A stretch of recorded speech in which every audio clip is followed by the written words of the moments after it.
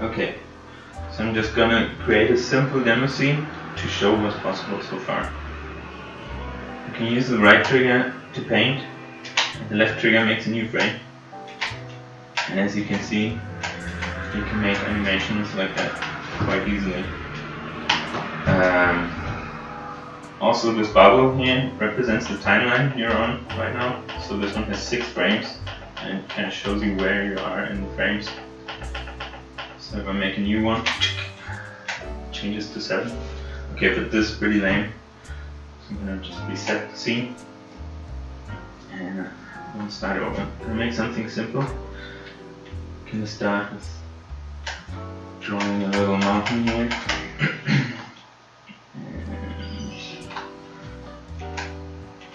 Putting a little house on top. And if I press the left trigger, I can actually move the things around and scale them and position them like however I want to. Okay, so this timeline only has 1 frame. And I'm just gonna create a new timeline so this object will be persistent. And now what I want to do, I want to have some water here. I want to create some waves. Like it looks like a cliff in the ocean. I'm going to change the color to white. Just going to start with something very simple. Just going to make a sting. And just going to animate a little wave right here. If I play that back, with this little wavy motion, I don't really like the first 2 frames.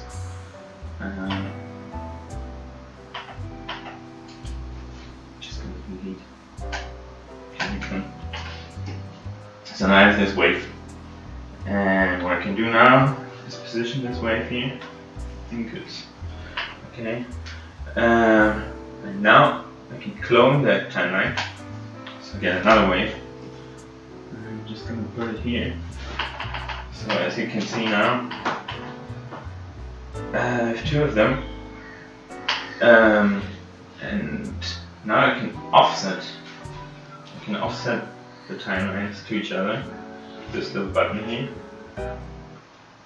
and like that, they become like separate objects, kind of. So that makes them a little bit more interesting. So I'm just gonna clone more of them and offset them. Clone another one. Offset this one as well.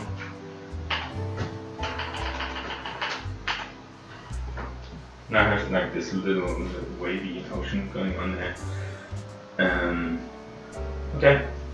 Now I'm gonna create a new timeline. I'm gonna make a sun. Just a simple 3-frame animation. So I'm drawing the sun, making a new frame. Another new frame, and there's my sun. I'm gonna put it behind the hill here. So I'm kind of assembling this little scene here. Maybe I do one last thing. Create a new timeline. Make a pink little bird. So, starting with this little bird.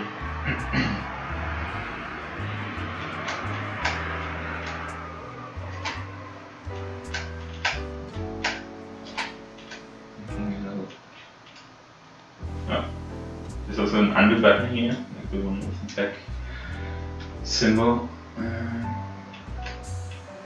undoes the last lines.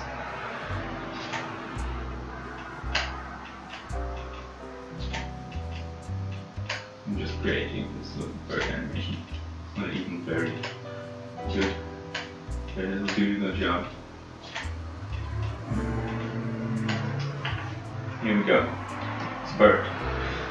Let's make it into a big bird, although it starts to look pretty silly like that. So I'm just gonna do this. Position it there. Go here. Clone the bird timeline. put another one, maybe not that big. Offset the frames a little bit. There's a little bug right now in this alpha where everything turns gray when you clone it, but if you hit play and stop a couple of times, then it gets this colorway. Okay, what else can you do? If for some reason you want to change something in a timeline that you worked on before, you can just pretty much go through them like this. It always highlights the one. So for example, this one wave that goes up a lot. I don't like that so much, so I can go back and kind of reposition it if I want to. Yeah, but that's pretty much it so far. If anyone wants an alpha key, then just contact me. And I hope you guys have some fun with this and can give me some good feedback.